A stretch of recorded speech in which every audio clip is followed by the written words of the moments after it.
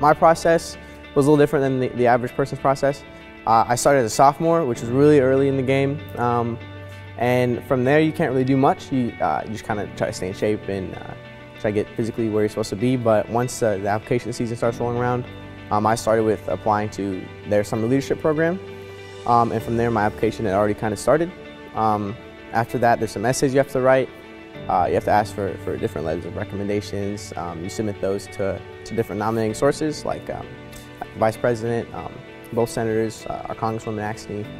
From there, then generally happens, you get a nomination from one of them, and then you're eligible to be looked at from one of the service academies. Originally, I was looking into being a pilot because I felt that was probably the best way to become an astronaut. But so I decided, well, I don't even know if I'm going to enjoy flying, so why not look into a private pilot's license? So because if I'm working through my private pilot's license and I absolutely hate it, then I know I'm not going to be a pilot. But now that I've flown a little bit, I really enjoy it. It's a sort of sense of freedom that you can't really find anywhere else. And the more I've flown, the more I realize I want to fly faster. So it's kind of like, I don't know, I want every day at work to feel like an adventure, I guess. And I think flying would be the best way to do that. So I'm thrilled. I've been working on it for a few years now, so it's really good to, like, I used to like literally have dreams about receiving the appointment, and so when I did, it was kind of, at first I was a little numb. It was kind of hard to believe, I guess.